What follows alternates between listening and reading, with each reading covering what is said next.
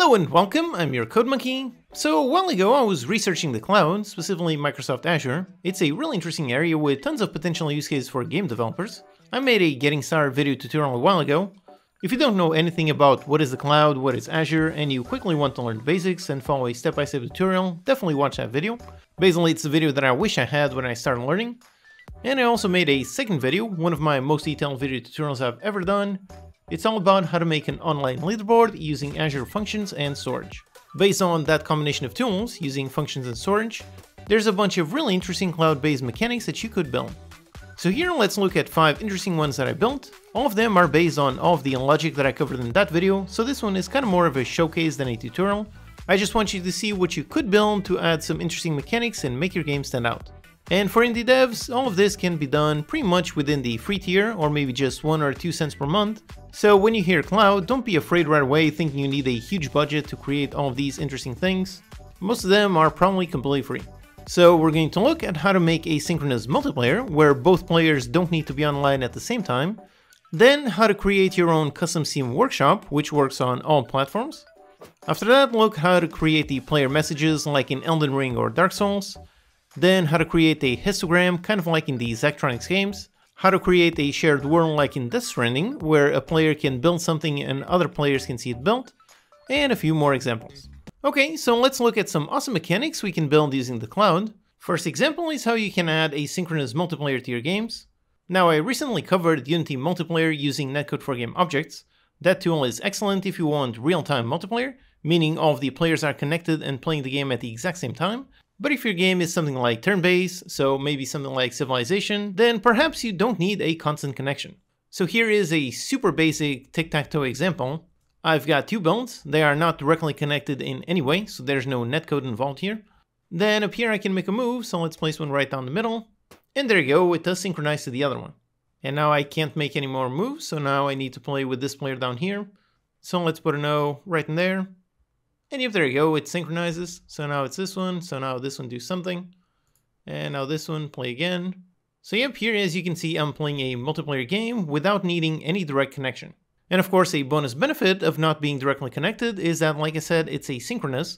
So for example, in a complex game like Civilization, I could take my turn, then my opponent could go and live their life like normal, and then when they have time, they can come back and they can take their own turn. Then maybe I could get notified that my opponent took a turn, so then I can take my own turn, and so on. So this is a really awesome feature for people who can't play multiplayer games non-stop, but still would like to play a game against another player. To build this kind of thing is really quite simple. You just need some place to store the game state data, which of course for that you have Azure Storage. Then you need some way to run logic and update that game data, and for that you can use Azure Functions. So that's exactly what I have working here. I have this simple script, and then down here on update I'm just testing for a simple mouse input.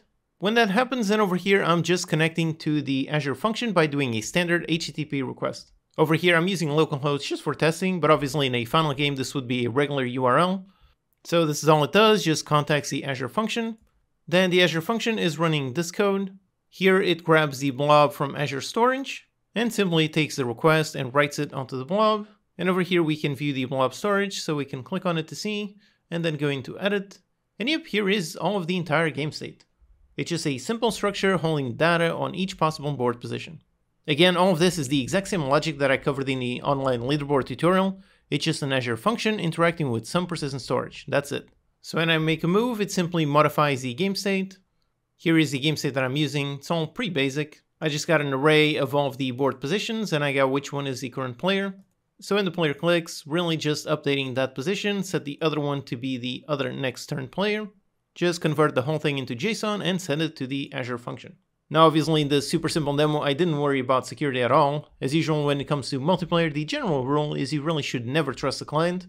Whereas over here I am trusting the client. I'm just sending the entire cloud game state. And in the function, I just write the exact same thing over there onto the blob. But of course, in the final game, you would run some kind of validation logic on the server just to prevent the client from doing some kind of illegal move. So this is the function for setting the game state, and obviously the other one is for getting the game state. Like I said, this is not a constant connection like netcode for game objects. So over here, it's pretty much just based on polling. So every half a second, it's going to run this function, and again, it's going to contact the Azure function It will receive a response, simply use JSON to parse that response onto a cloud game state, and then simply updates it. Over here is the Azure function, which as you can see simply reads from the blob and simply returns everything in that blob, which again the whole thing is just this. So in the game I can make a move, it sends the state, then the other one calls for the update and simply gets it and sets the visual. Now of course one big limitation with this simple demo that I have here is there's just one game state. Of course in a proper game you would expand upon this to have multiple game states.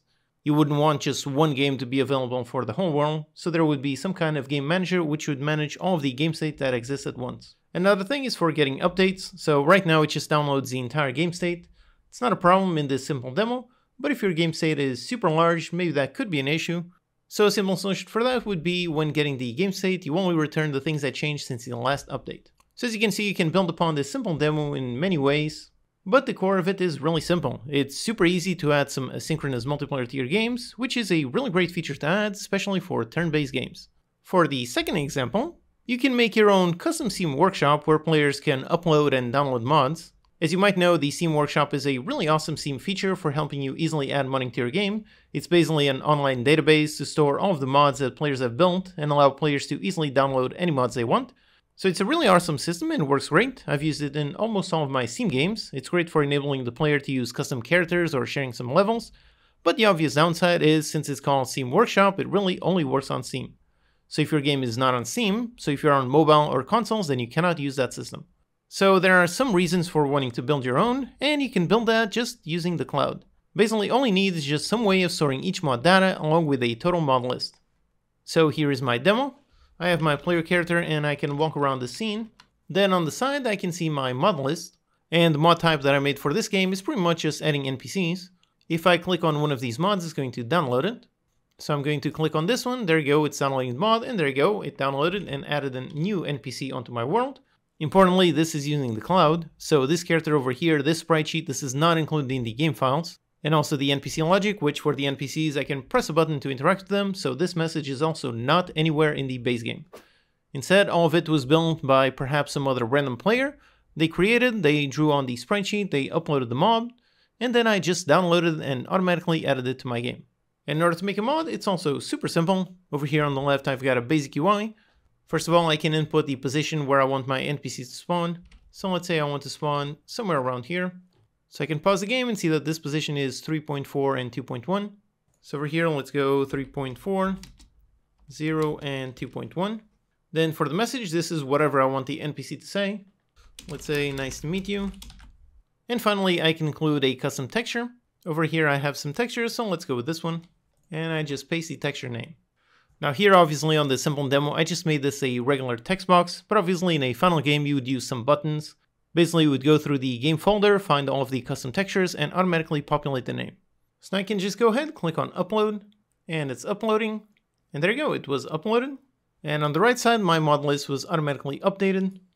If I want, I can also click here in order to manually update it. Then I can click to download. And there you go, look at that. There's my awesome new custom character that was just downloaded from the mod server. And I can interact, and there you go, it does say the message that I sent. Alright, awesome. How this system works is all pretty simple. Again, it's just clever usage of Azure Functions and Storage.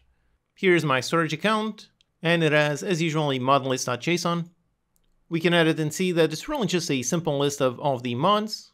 Then obviously are all of the mod individual files, so if you look at the one that we just created, here it is, this one, again, a very basic structure.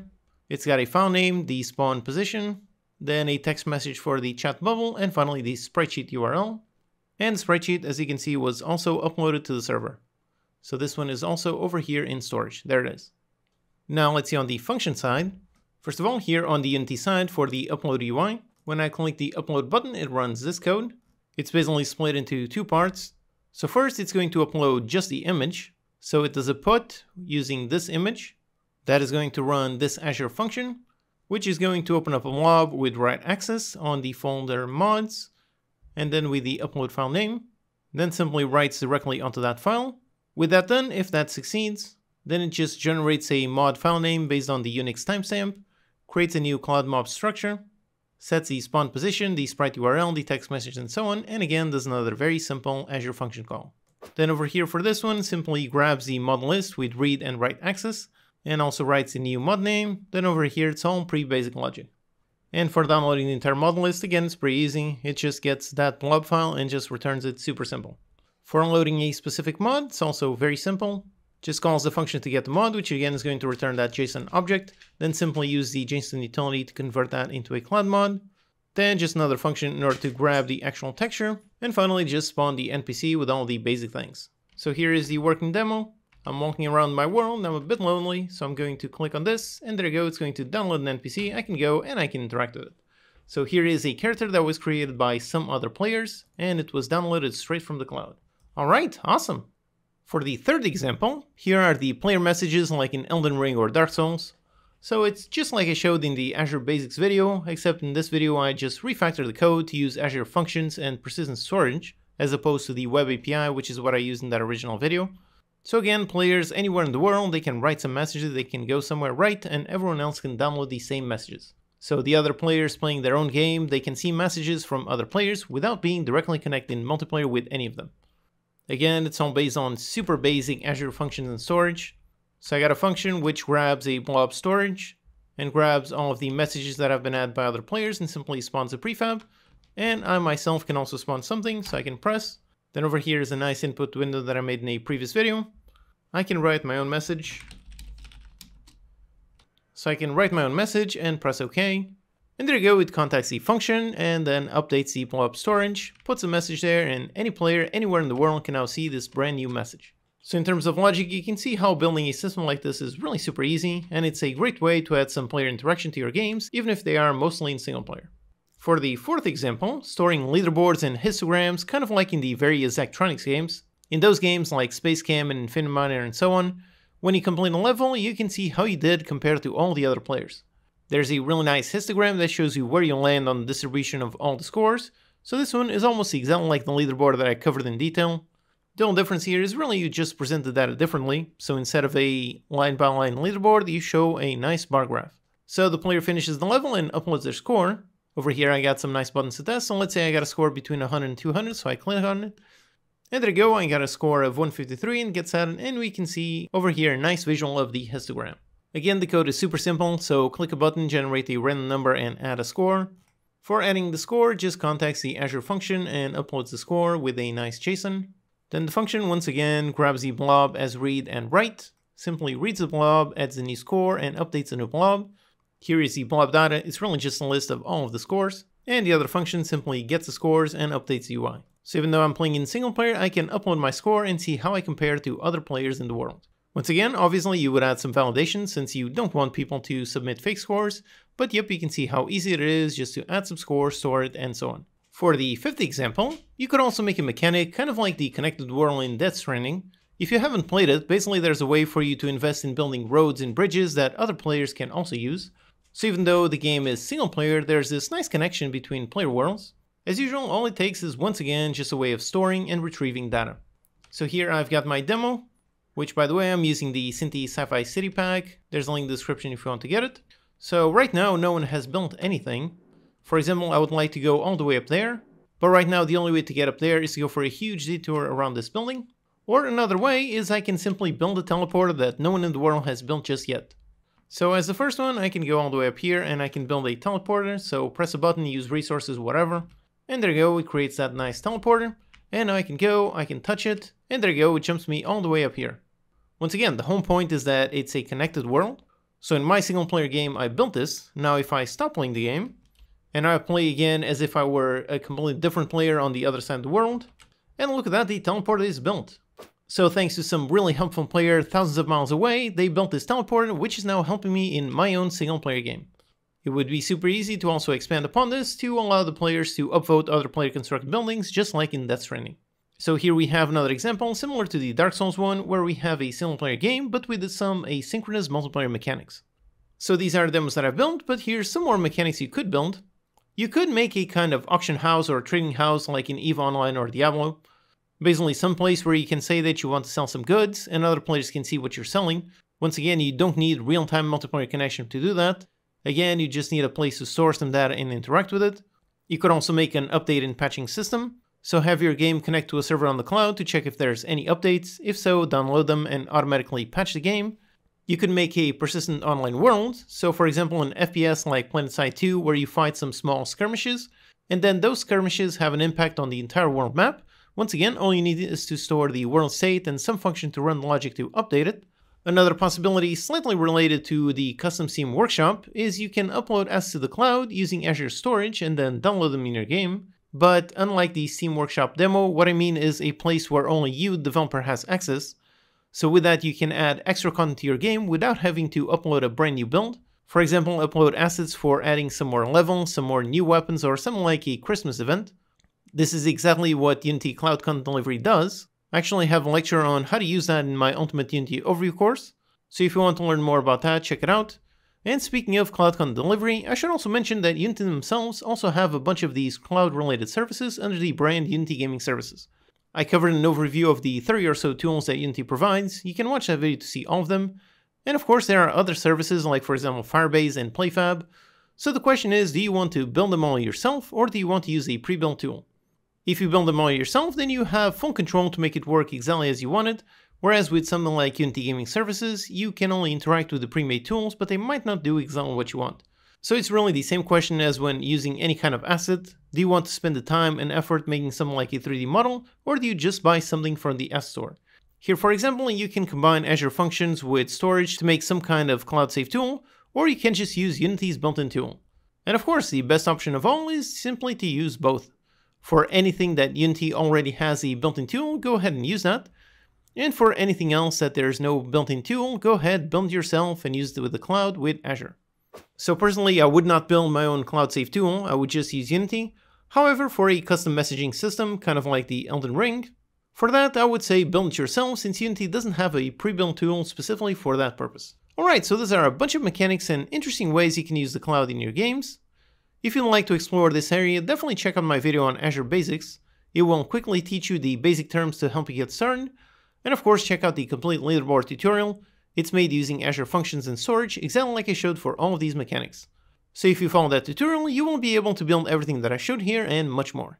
Alright, hope that's useful. Check out these videos to learn some more. Thanks to these awesome Patreon supporters for making these videos possible. Thank you for watching, and I'll see you next time.